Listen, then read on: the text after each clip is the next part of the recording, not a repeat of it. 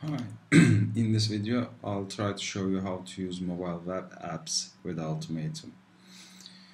So for that reason, in the new version, which is available in beta for the developers and the designers license owners, we have new menus which you will be able to use with Ultimatum. So for my app icon, I'm going to select a file to my downloads, and this is okay, and I'm going to insert this image here,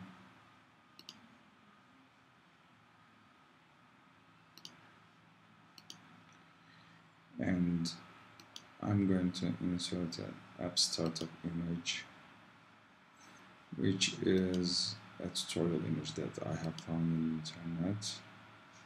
I'm clicking Save Changes. Now I have everything set up. Now I'm going to Templates. I have created a new template called iPhone and assigned it as a web app to my application. And when I go to layout, you'll see I have only one layout, and in that layout I have Ultimatum logo and WordPress content. I'm going back to the screen, and I just want to show you the site we have. Right at the moment, this is our home page. We have our latest blog post, we have logo, menu, and categories, etc., and we have a footer. Now I'm launching my iOS simulator and clicking Safari and going to responsive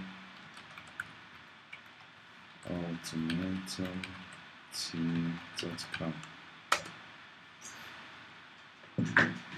Now, as you see, we have on the logo, and oops, we have a nice print.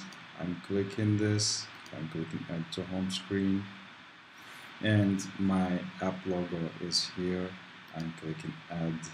Now you are at your client's homepage of their mobile phone or iPad. Now when I want to visit this,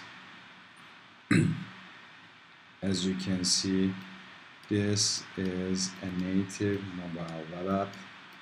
We have no bars, etc., no status, no address bars.